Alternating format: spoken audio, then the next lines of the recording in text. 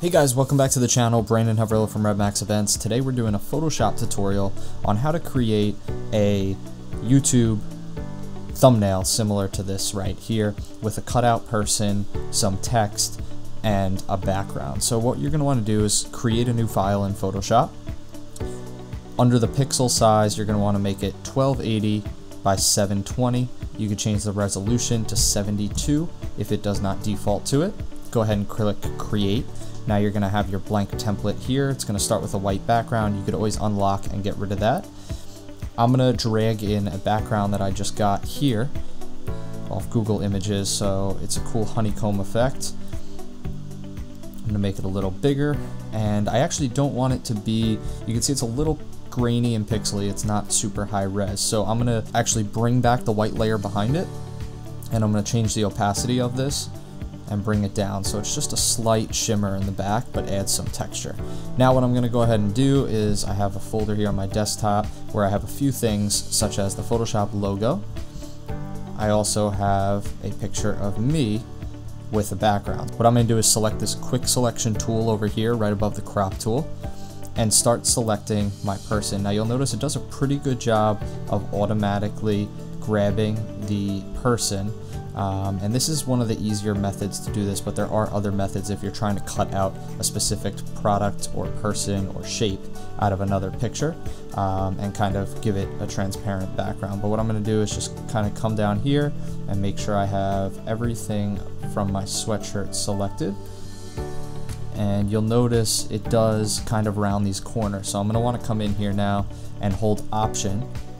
And you'll notice the plus goes from a minus on my tool, which now means I'm getting rid of certain areas. So I'm just going to go in and kind of fine tune this, and I'll speed this up.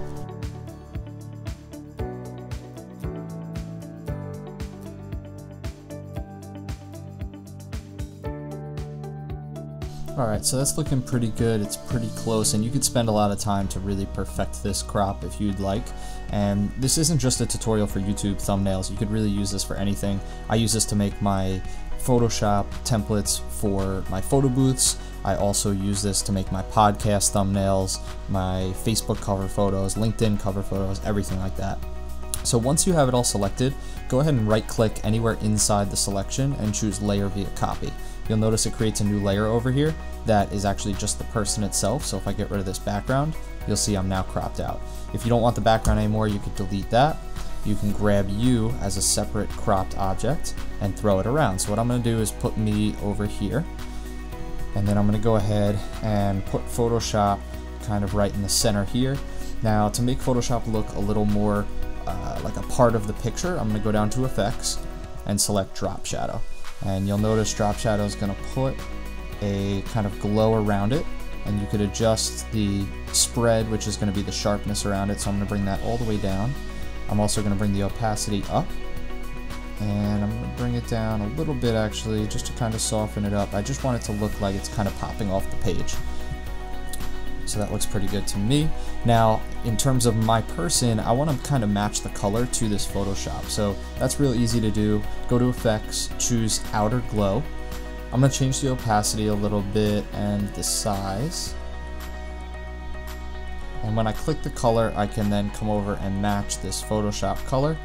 Click OK, and you'll notice it will readjust to match the Photoshop. I'm going to come in and play with these settings a little bit more, just kind of giving it a cool effect.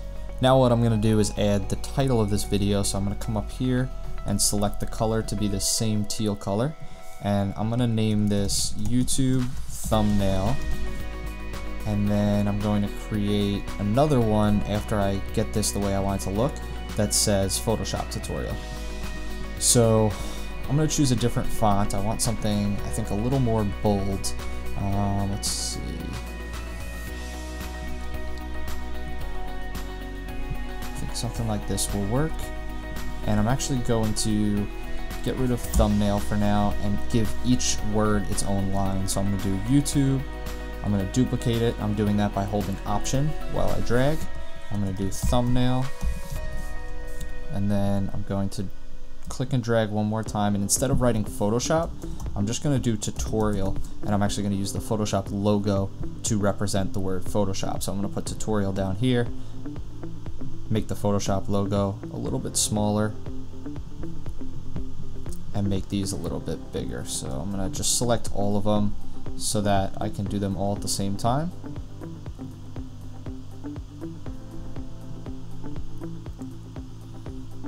Perfect. Select, bring thumbnail down, select tutorial YouTube, and bring YouTube down as well. And I think I actually might go with an outer glow instead.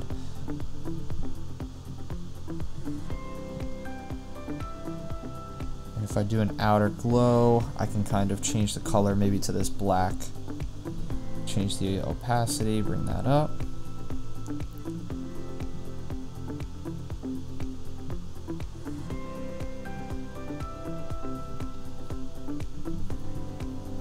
And I'm going to do the same to all of these. Add an outer glow.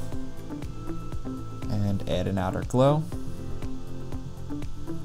I'm going to drag in some markers just to mark my edges, so I can really focus on centering these. Okay, now that's pretty good. I think I might come over here, get rid of the outer glow, and do something slightly different. So let me see, maybe I'll add some shapes in this same color to kind of tie it together. Put this on more of a diagonal, like so, and move this behind me, just like that. And I think I'm just gonna make it a little steeper and a little bigger, like that. And then I just want to add a second one, so if I just duplicate this, right, and I offset it a little bit, I can choose the one that's in the back that's bigger and just change the color to black. If I come in here, I could do a color overlay and make it black. Perfect. I'm going to make it a little smaller just to kind of match the thickness of these. So I'm just going to slide it back a little bit, just like so. And there we go. So there's my thumbnail. Very easy, very basic tutorial.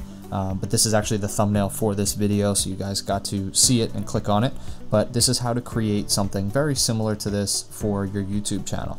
Thank you guys for watching. I hope this helped you. If it did in any way, just leave a thumbs up down below. If you have any questions or ideas for future YouTube tutorials, feel free to leave them down below. Thanks again for watching. Stay tuned for another one.